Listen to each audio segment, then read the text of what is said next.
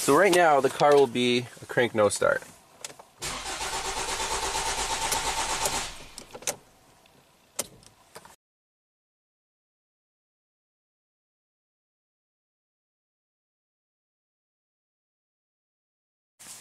Hi everyone, welcome back to Pine Hollow Auto Diagnostics. Today we have this 2017 Ford Transit Connect. It's a pretty neat little blacked out van.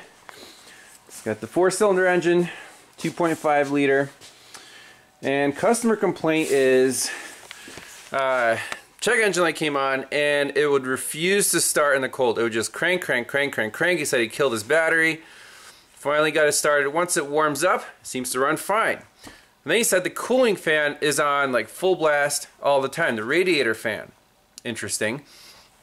And he says, once it warms up, it drives fine, but if it cools down really hard, crank no start. So, what's your first guess? I'm thinking coolant temperature sensor.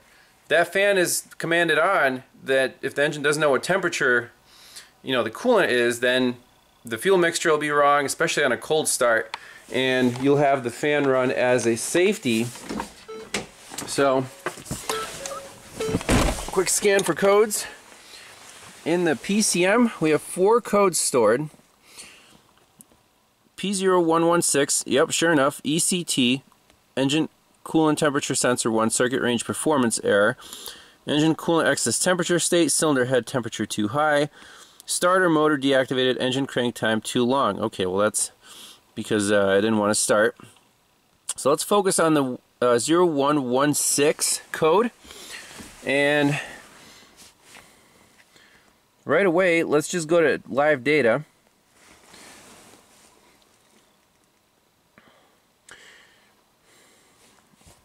And see what the sensor reads.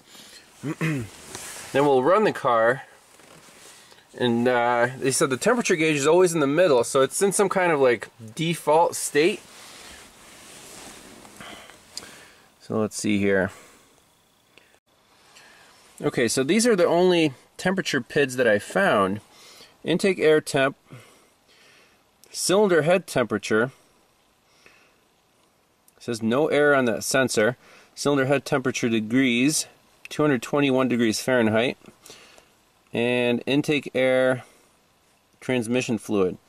That's all I found. There's no like engine coolant temperature, but let's run the van and see if any of these are out of spec.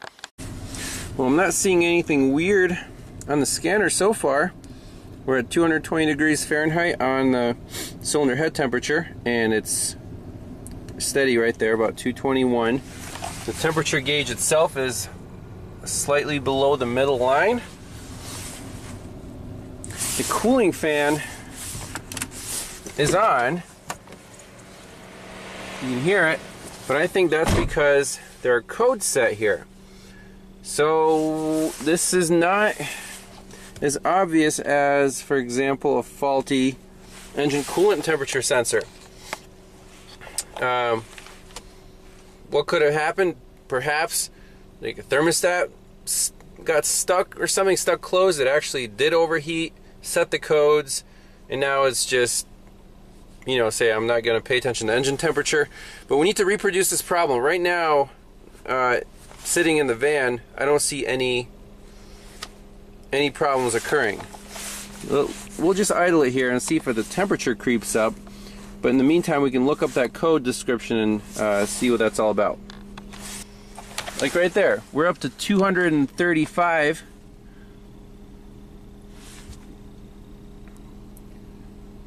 Back to 231. I think that's pretty warm. And when I pulled the car in, it actually had an engine over temperature in the display there.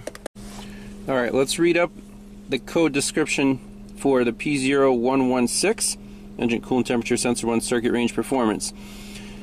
This DTC sets when the engine coolant temperature or cylinder head temperature value is higher than the calibrated value could prevent one or more of the OBD monitors from completing.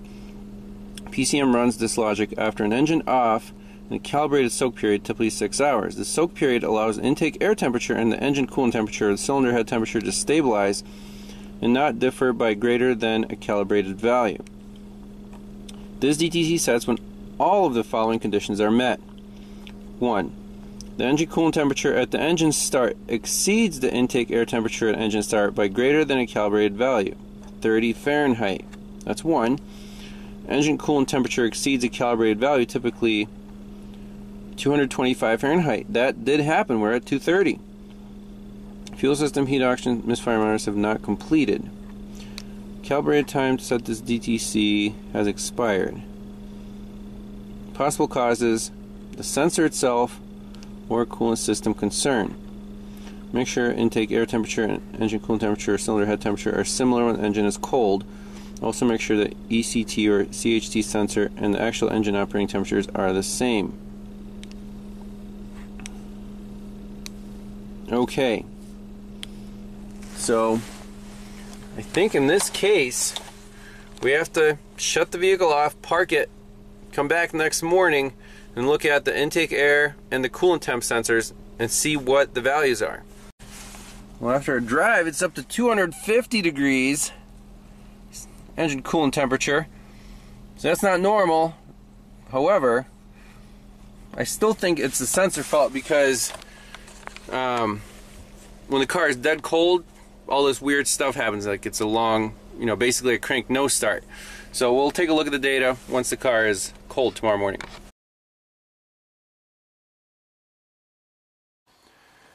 Good morning. So the Ford Transit Connect is well cooled in the garage here. It's been sitting overnight. Temperature is about 40 degrees. So let's plug in the scanner, turn on the key, and see what happens, what the temperature reads, what happens on the dash, if any code's set, and see if this cylinder head temperature sensor is at fault. The sensor lives actually right here up top next to this ignition coil. If we look at our service info, it's actually really easy to get to. So if we get a weird reading, we'll unplug that and see if that's what the problem is. Alright, we're in the van. Let's turn the key on.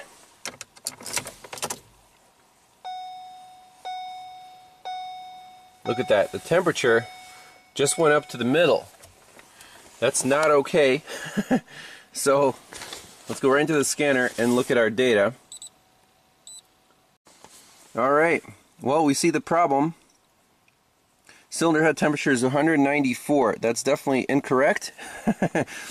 So we either have a sensor problem or a bad ground on that sensor. Let's see what happens when we unplug it. So right now the car will be a crank no start.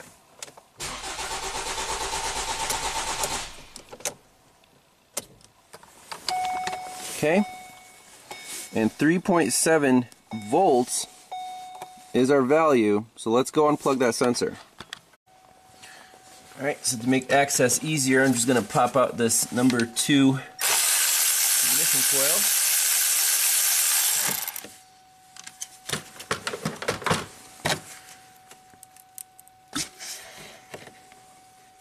Wow, there's a lot of water in there. It's kind of weird. Let's unplug the sensor. There's a lot of water in there. Huh.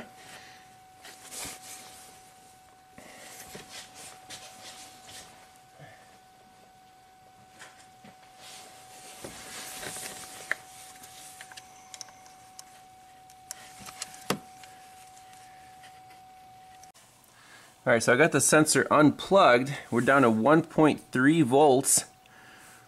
140 degrees. That doesn't make any sense either. It should be like minus 40 degrees. And there is a ton of water under this, in this valley. I don't know if I can get the camera in here. Here's my pick. It's literally like half an inch deep. That really blows my mind. Where is this all this water coming from? Is it condensation? Wow. Okay, well,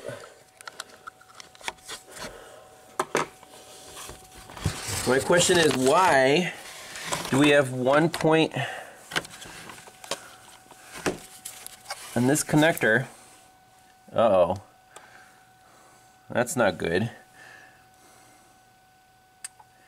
Is there water bridging those terminals? 1.25 volts. Let's blow this out and see what the voltage, I mean, right now it should be like 5 volts. Right? If it's open circuit, we should have 5 volts on one wire and the other one should be a ground. So that's definitely a problem. So we're doing an actual voltage measurement on these 2 pins. You can see one of them is brown. On the left pin, that's a ground, we have 17 millivolts. On the right pin, 1.2 volts, and that agrees with our scanner. It says 1.3 volts, which is apparently equal to 140 degrees Fahrenheit. So let's clean up this connector. Maybe take that yellow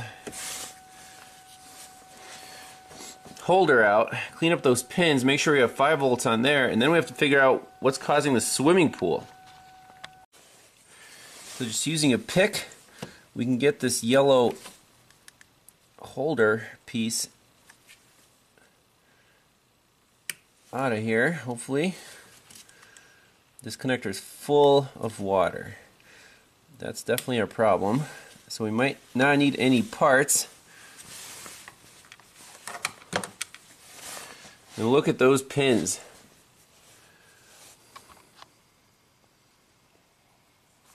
Ah, nasty.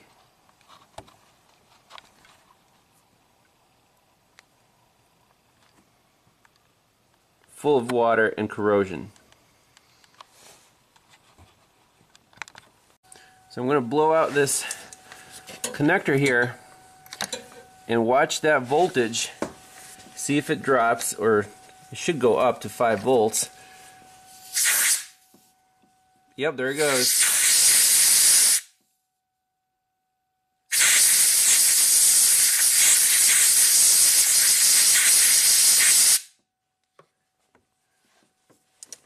Five volts, and now that is a default temperature. First you saw it go down to like -40. Now it's back up to 230. Open circuit.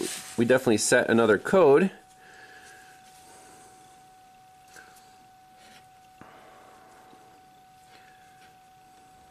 It's going to say like temperature sensor open circuit probably.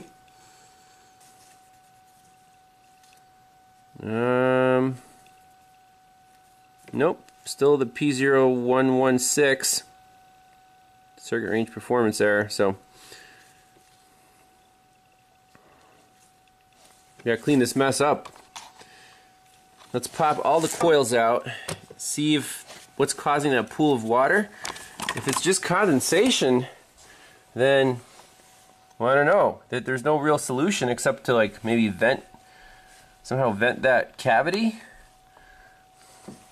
And we can spray some deoxit on those pins, clean those up.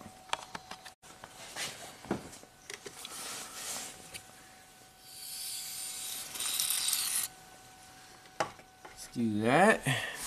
Pop our little yellow connector back in here.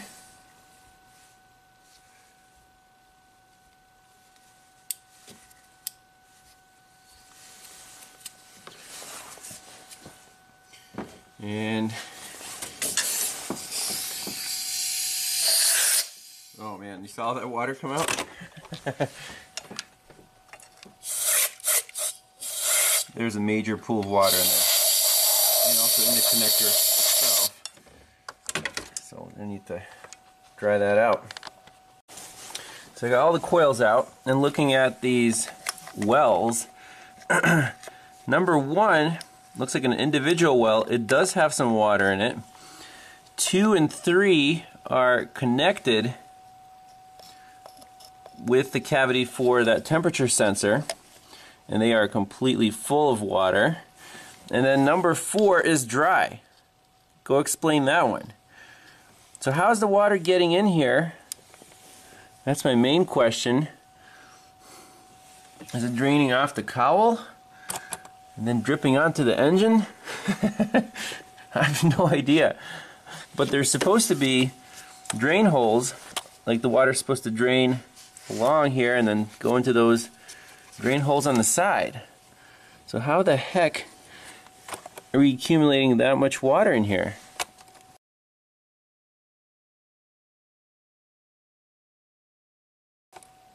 It's definitely water, it's not coolant. Let's blow it out.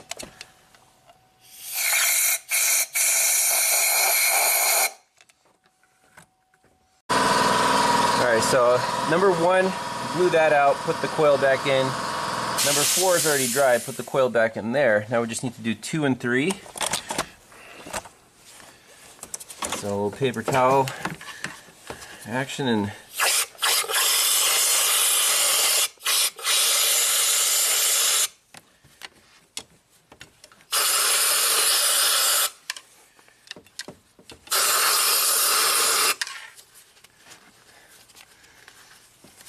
that's pretty insane. I'm just going to soak everything up and try to get it dry. And then we can spray the windshield with some water and see if there's any water intrusion onto this engine. But that's a weird problem. Water does not belong on top of the engine. Okay, so one more coil and the connector. Let's put a little bit of dielectric grease on these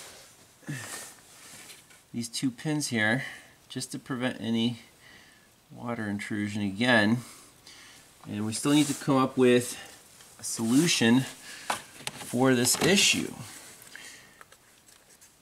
Plug that back in, and then the last coil.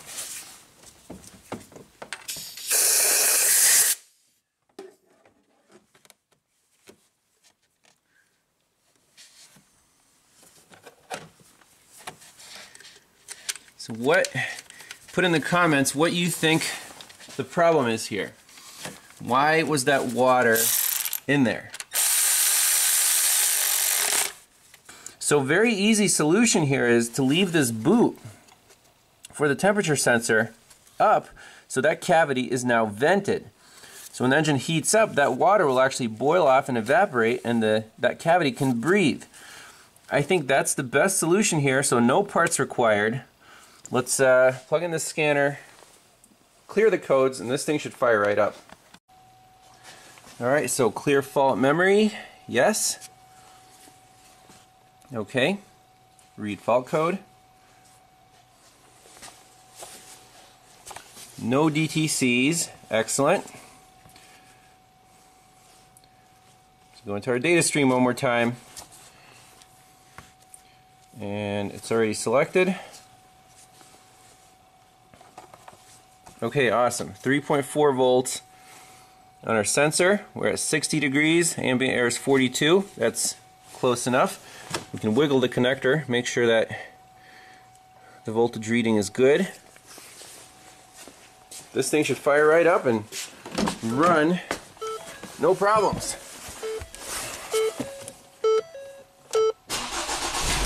Woohoo!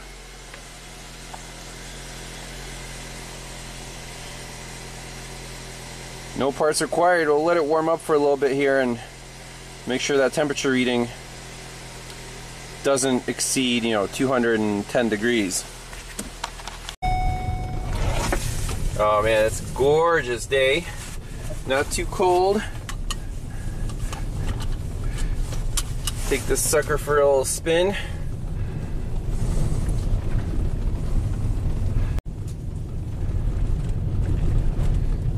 A little north wind going on. It's driveway's drifting over a little bit. I have to run the plow through here a couple times.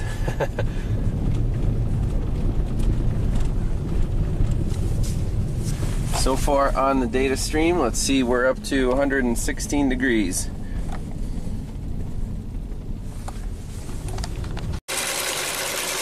All right, we went for a 10-mile test drive. Temperature steady about 185. That's perfect. Cooling fans didn't kick on yet, but it's cold outside, so it's going to take a while for them to kick on. But there's our vent. You can see little droplets of water on that connector. So whatever water is left in there, it's drying out. Everything's drying out. So we'll leave that rubber plug off. Let that cavity, breathe. So this problem won't ever happen again. I think that's it. So thanks a lot for watching. Pretty interesting problem. Main thing is no parts required. We'll see you next time. Bye-bye. Alright, a little bonus footage. I want to see these cooling fans kick on so we can return this car to the customer guaranteed. I know it's a fix, but keeping the RPMs up. We're at 200 degrees right now, 201.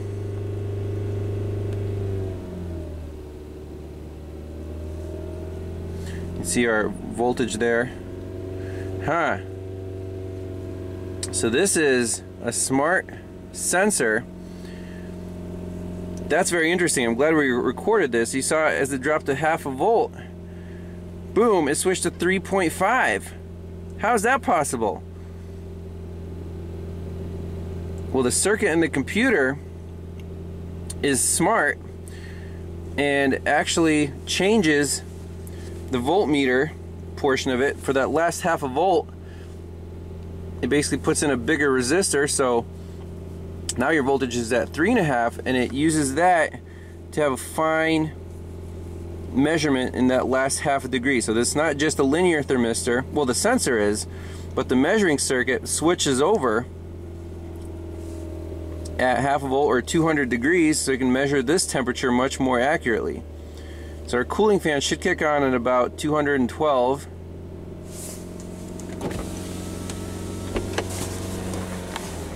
Let's see if the cooling fan's on. Yes, it is. Excellent. Ramping up. It's a variable speed fan.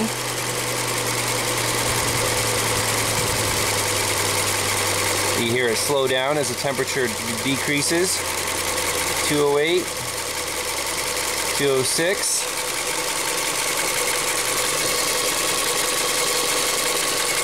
204, 203.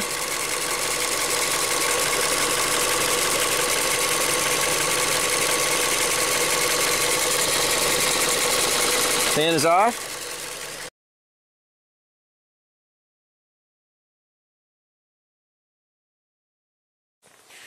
Well, we're not done with the Ford Transit just quite yet. I'm still not satisfied with the explanation of condensation building up over 3 years. Why was the other spark plug hole, number 4, bone dry? Number 1 hole had water, and then the middle 2. So I'm just pouring some water over the windshield and seeing, do we have a water leak that's ending up on this cylinder head, on the valve cover, and then filling that area with water. So let's spray the cowl. Uh-oh, there it is. That's not good. That will completely fill up our cylinder head. It's perfect. It's like a little spout. So that's the issue here.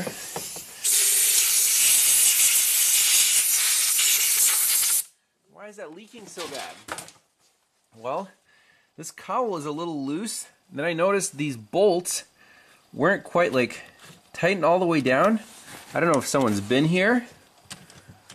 It's just a little loose. So we can, I don't know, try to go through these and tighten these down a little bit.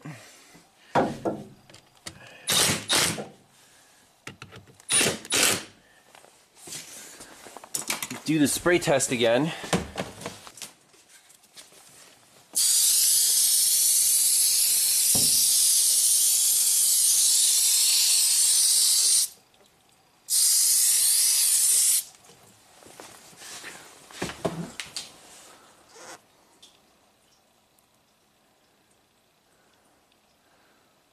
Definitely made it better. You can always put an extra little cover over here if that's the area where it's leaking. That's just not the best design.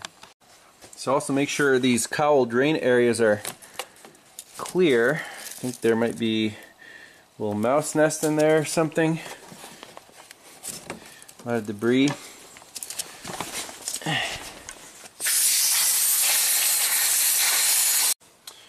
So after tightening down these cowl bolts, no more leaks. So I don't know why they would have been loose.